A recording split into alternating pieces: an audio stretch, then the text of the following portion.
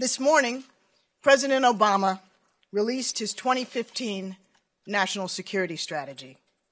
Fundamentally, it's a strategy to strengthen the foundations of America's power, political, economic, and military, and to sustain American leadership in this new century so that we can surmount the challenges of today and capture the opportunities of tomorrow. But too often, what's missing here in Washington is a sense of perspective.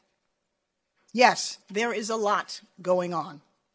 Still, while the dangers we face may be more numerous and varied, they are not of the existential nature we confronted during World War II or during the Cold War. We cannot afford to be buffeted by alarmism and a nearly instantaneous news cycle. With this national security strategy, we stake out a much larger role for America in shaping the world, while anticipating the challenges to come. We will always act to defend our country and its people, but we aim to avoid sending many thousands of ground forces into combat in hostile lands. Fighting terrorism is a long-term struggle. There will be setbacks, and there are no one-size-fits-all solutions.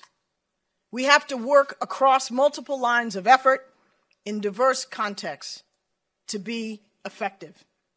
And with the world united in condemnation of its horrific executions, ISIL should know that their barbarism only fortifies the world's collective resolve.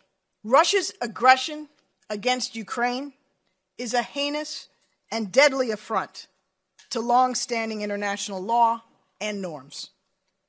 In lockstep with our European allies, we have built a coalition of partners around the world to impose steep political and economic costs on Russia.